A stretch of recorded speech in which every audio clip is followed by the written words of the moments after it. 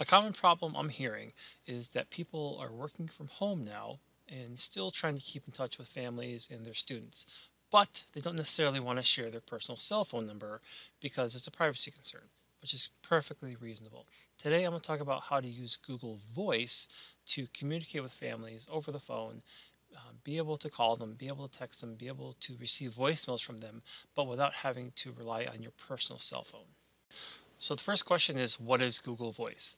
It's a service, a free service that allows you to receive and make phone calls. It allows you to send and receive text messages. You can have a voicemail. You can do it from your computer, mobile phone. A lot of the features you would expect from a normal phone system. The trick to using Google Voice is that you cannot use your school email account. So whatever your school domain, your Google account is, you can't use that. You have to have a personal account. So you have to have something that says whatever your name is at gmail.com. So if you don't have a personal account, you're going to have to create one before you can do the rest of this tutorial. Okay, now that you have your personal Gmail account, you're going to have to log into Google using that account. So in the upper right hand corner, you should see your face up at the top for your personal account, not your work account. Once you have that all set up, then you want to search for the area that you're from. So in my case, I'm going to put in my hometown, and I'm going to pick a phone number from the list. After you've picked a number from the list, you have to verify using your existing phone number. So at this point, you're going to enter in your personal cell phone number. You can enter that here, and they're going to send you a text message that's a 6-digit code for you to verify. That's their way of making sure you're a real person. A few moments later, you're going to receive a text message with a 6-digit code. Enter that code into the screen. That way, Google has now confirmed who you are. Click on Verify.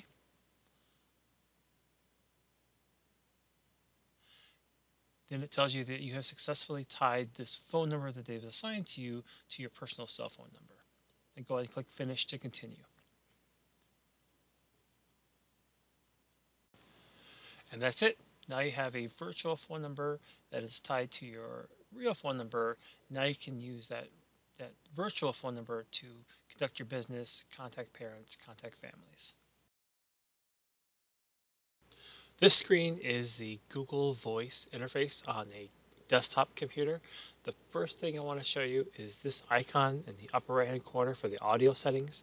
Click on that. It gives you options for your microphone, the ringing sound, and the speaker sound. For this, you probably want to have a headset for this, but whichever microphone you're using, you want to see this fluctuating voice icon. That's how you know that it's working and that you're being heard. Then you can have a different output device for your ringing and for the speakers. If for some reason you want that, you can go ahead and test that as well. And that'll let you know that's set up properly as well. And when you're happy with that, you can just click the icon again to close it. Next, let's have a look at the menu on the left-hand side. At the top, you see the triple bars. If you click on that, that toggles the width of the menu. So if I click that to open it up, you can see that I have calls to the top. This is your normal call log. It shows you all the calls that are coming in or out. If you click on a call, you can click the phone icon to call them back. You can click on the message if you want to set up a text message. Suppose this is a spam bot or a telemarketer you don't want to receive calls from anymore. You can hit the triple dot to block a number or mark it as spam, or just delete the message if you're done with it.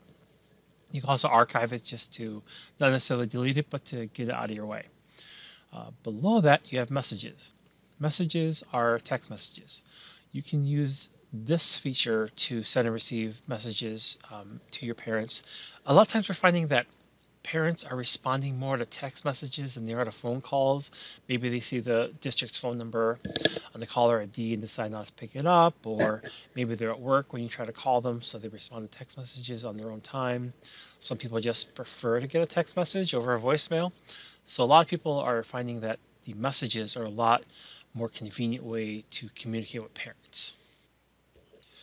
Below your messages, you will find your voicemail area. This is where you can find and receive all of your voicemails that are electronically stored for you. So your voicemails are all queued up here, kind of in the visual format. You click on it. It does use like a transcriber to try and transcribe it for you. You can also just listen to it from here. Welcome to Google Voice. it's loud. You can click here to call them back, send them a text message, or like the other options, you can archive it, mark it as spam, block it, or delete it. Downloading is kind of handy, so you can take this, download it, email it to a coworker, say, hey, Mrs. So-and-so called and had a problem. Can you try to address it, that kind of a thing. The last two options are archive and spam. Archive is effectively a folder of old messages that you just don't want to see anymore, but you don't necessarily want to delete.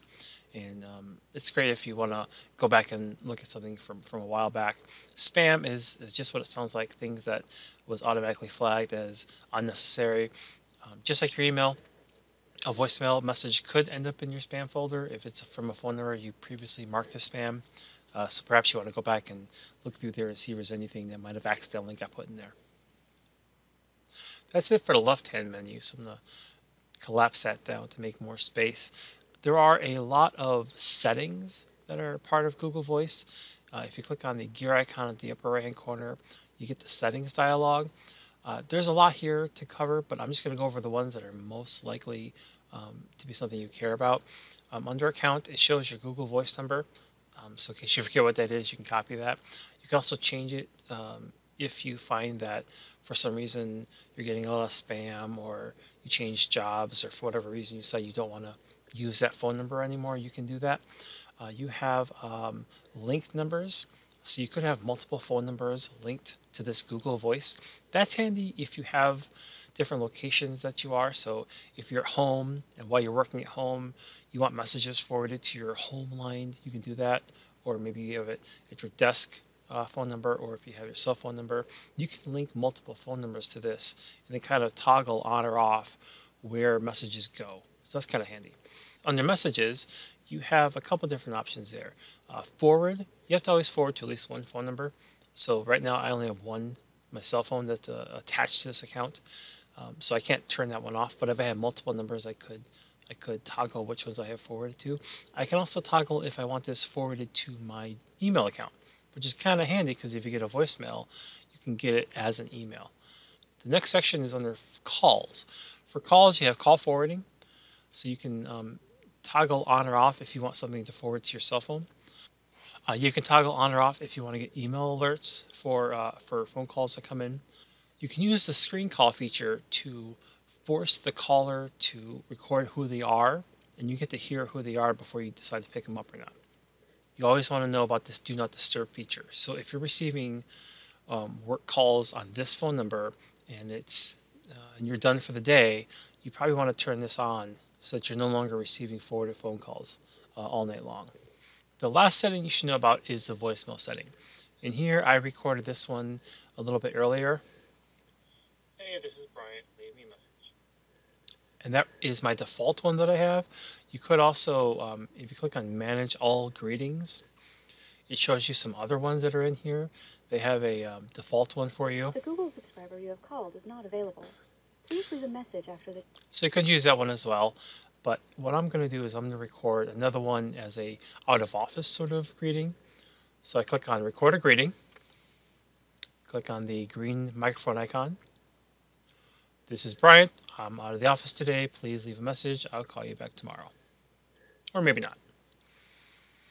You can preview it here by clicking play. This is Brian. You can redo it if you don't like it. If you're like me, sometimes you record this 10 times and you still don't like it. And you click Save. Out of office. And then click Save. So presently, out of office is my active greeting. I can click on Manage Greetings, and it shows which one's my active one. I can come down here, switch it back to my default when I come back. Close. And that's a way for me to have a library of greetings that I can toggle back and forth. I can also, if I want to, which is a really handy feature, get a voicemail via email. So every time someone leaves me an email, it is sent to me as an email message, which I usually check a lot more often than I will check this. And then I can also choose to have my voicemails transcribed. But those are all the features for voicemail, and those are all of the settings that I think you'll probably need to know about right away. The rest of them are there as well, but these are the ones that are the most useful to you.